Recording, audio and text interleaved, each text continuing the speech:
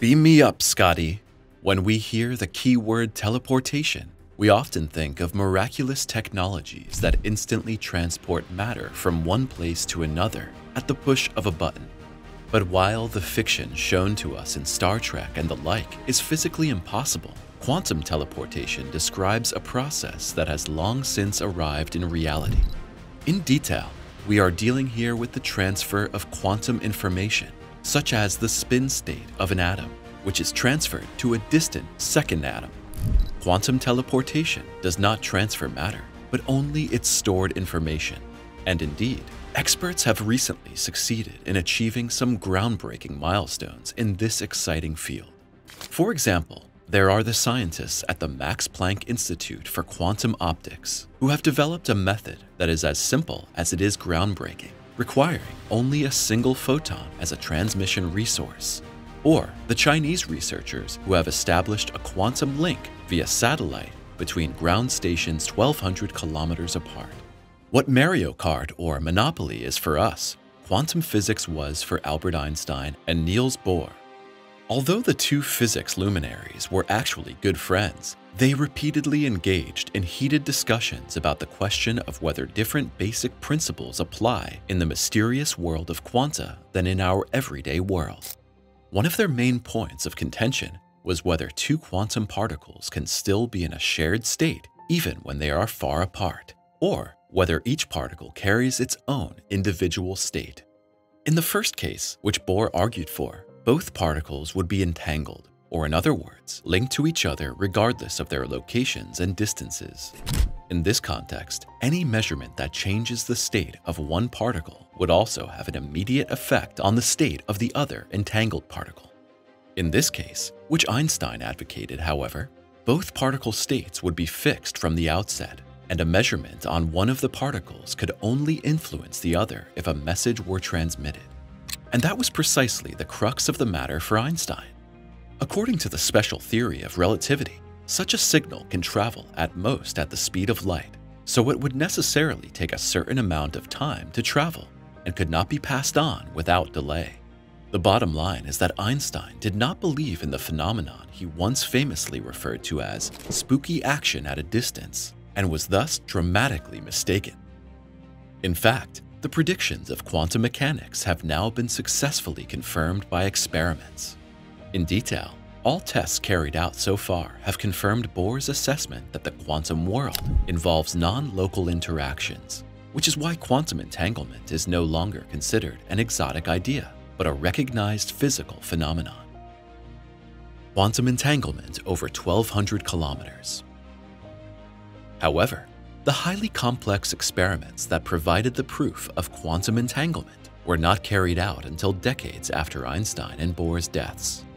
So, we can only speculate about how the creator of the theory of relativity would have reacted to the groundbreaking demonstration that Chinese physicists carried out a few years ago.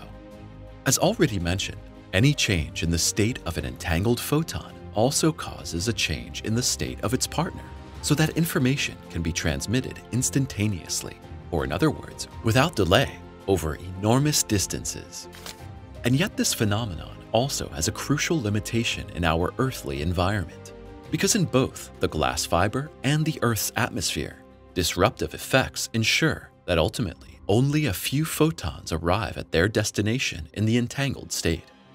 And so it was that the maximum range of this quantum communication was just 100 kilometers in the run-up to the Chinese experiment. But in the vastness of space, the photon pairs are much less disturbed. Since the entangled photons travel through the vacuum of space for most of their journey, they remain entangled even when sent to two ground stations far apart. And the Chinese research satellite, milestones, impressively demonstrated that this theoretical approach also works in practice. It succeeded in sending entangled photons to two receiver stations in China that were no less than 1,203 kilometers apart. But how does something like this work? Well, when it comes to the technical details, the transmission unit of the quantum experiment on board the satellite comprised a laser whose beam was guided through a waveguide and a special crystal. In this way, 5.9 million entangled photon pairs with a wavelength of 810 nanometers were created per second. The entanglement, in turn, affected the polarization state of the pairs. In simple terms, the direction of their vibration. The satellite's attached telescope dish then took on the task of sending the two beams of entangled laser photons to a ground station, and with resounding success. The ground stations were to receive the satellite's beams without the photons losing their entanglement. And that despite the fact that the pairs were sent to Earth from an altitude of 500 kilometers and, depending on the position of the satellite, had to travel up to 2,000 kilometers. Another challenge was the high speed of the satellite. Since it was constantly moving in relation to the ground stations, the transmitting and receiving systems had to follow its movement as precisely as possible. Despite all this, however, the transmission was powerful enough to read the transmitted information and thus form the world's first orbital planetary quantum network.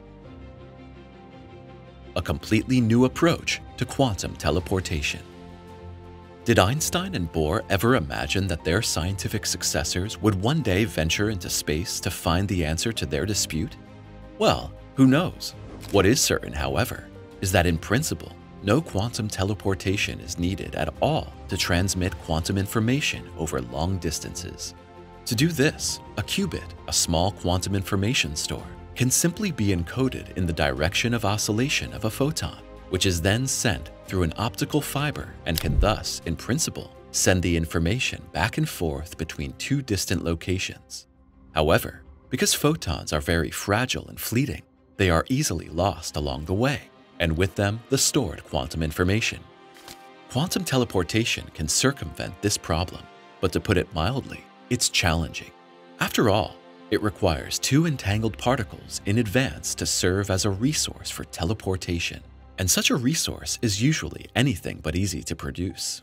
In this context, the team led by Stephen Welt, Stefan Langenfeld, and Gerard Rempt from the Max Planck Institute of Quantum Optics wondered how it would be possible to carry out quantum teleportation using a more readily available resource, namely, with just a single photon as an auxiliary particle.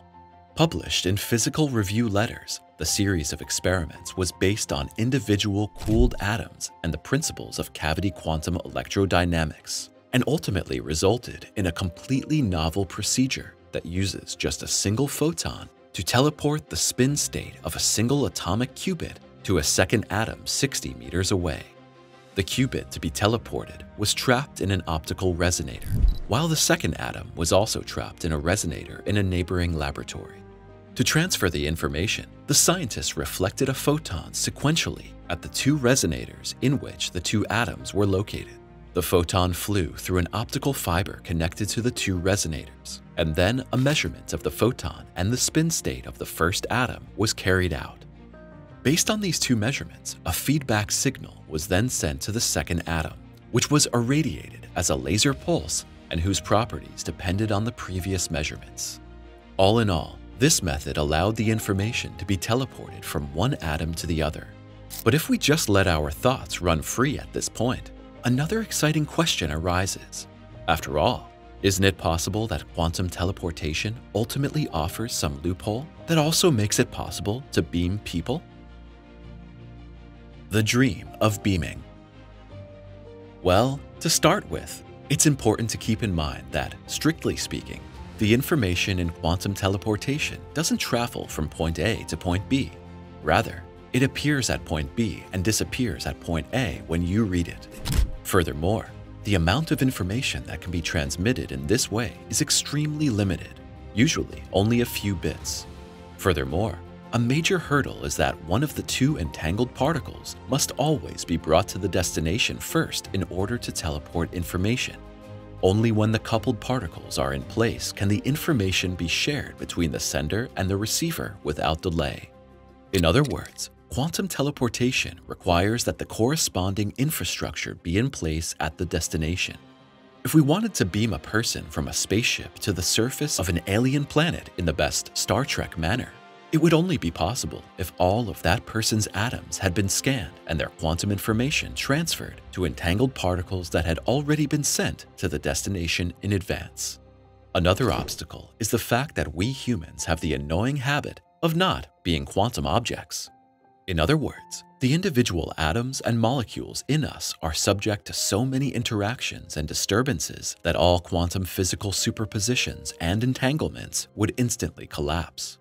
Even in research facilities, experts can only maintain these conditions under meticulously controlled and shielded conditions.